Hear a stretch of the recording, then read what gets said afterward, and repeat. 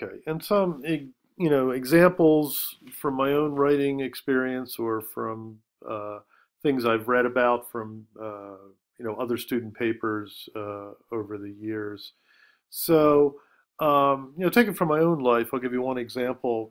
I remember, growing up when I was young. I must have been about, 4 or 5 years old yet. I could not read yet, but I have a distinct memory of looking around the room one day and seeing everyone in my family, uh, my parents and my two older brothers, reading.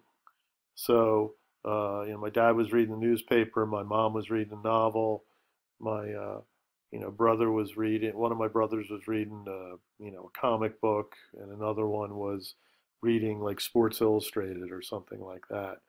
So, I remember just looking around and seeing everyone doing this, and then, um, I actually, you know, got up and actually got a book and started reading it myself, right?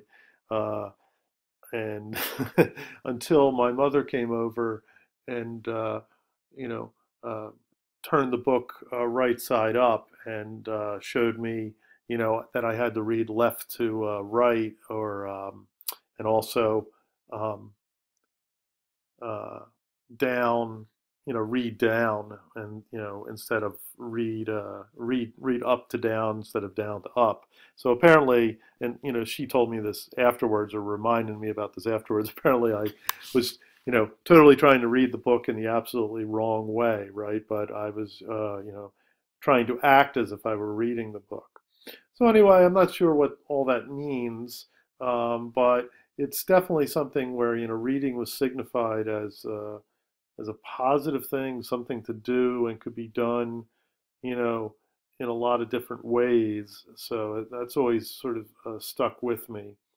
So anyway, in terms of writing, right, you can use that, like a moment like that, in a genealogical way, where you start off with that as your like lead metaphor. Um, and it's sort of like a parable. It's like a thought image, right? It's an impression, right? And from that, that's definitely not the specific origin of your of reading or my reading, but it's sort of like a type of metaphorical sort of image for reading in my life.